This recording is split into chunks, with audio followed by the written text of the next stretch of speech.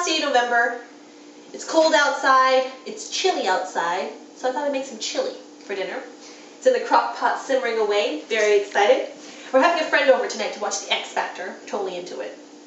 Usually I make cornbread with chili. But today I thought I would switch it up a little bit, get it twisted a little bit, and make biscuits. Cheddar bacon biscuits.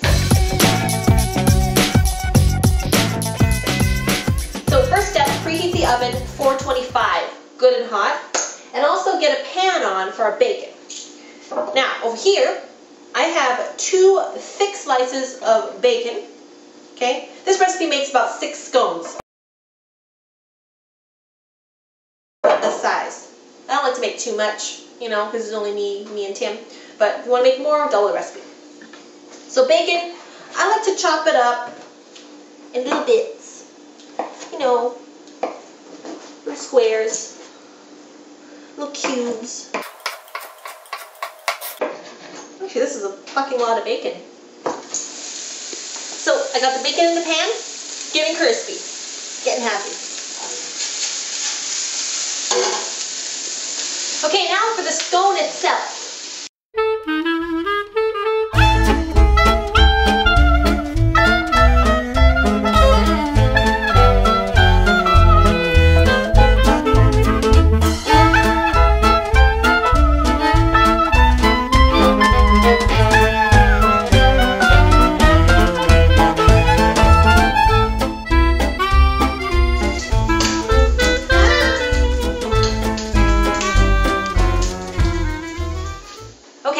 So this is the stage you want the bacon to get to. Good and crispy bits, and most of the fat rendered away. Check it out.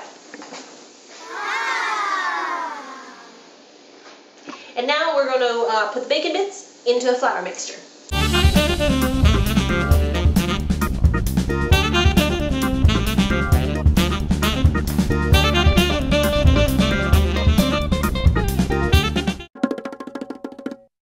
A crucial step in the biscuit method. Butter.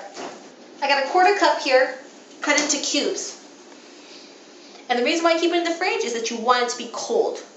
Cold. Now, if you have one of those fancy cutters, you can cut the butter in that way. I decided to get my fingers in there. Why not?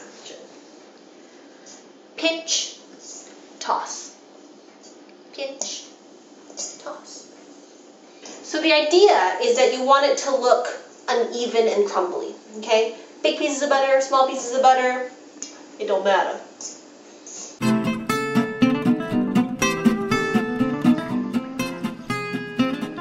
Make a well in the middle. Pour in some milk. And gently incorporate the flour. Don't mix vigorously.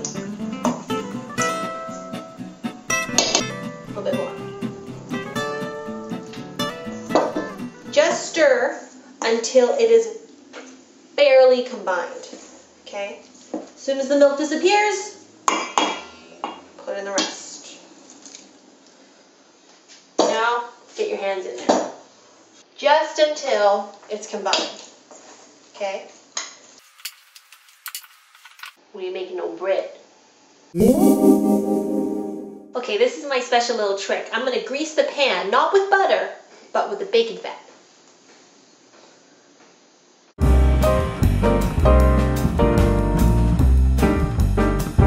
Now,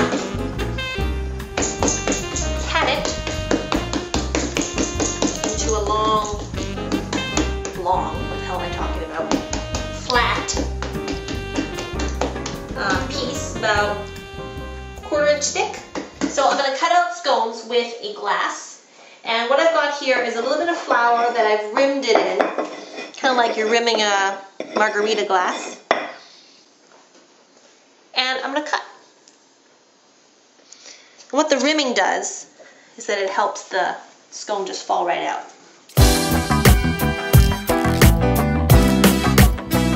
Once this happens, you want to just, don't knead it, just push it. Push it. So now pop it in the oven, about 12 to 15 minutes.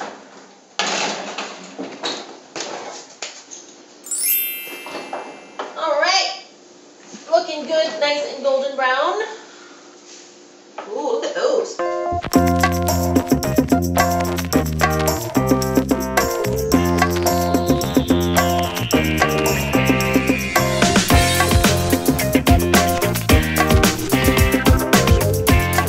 there you go. Now, the reason why we don't overmix is because we want it to have those kinds of like crevices and layers.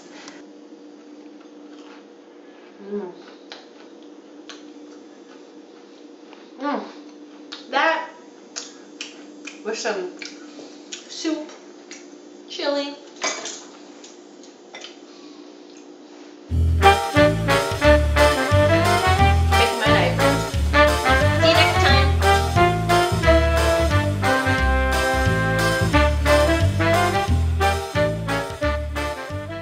It's the last day of November.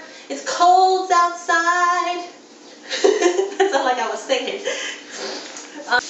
All right, now for the scone portion, the body of the scone.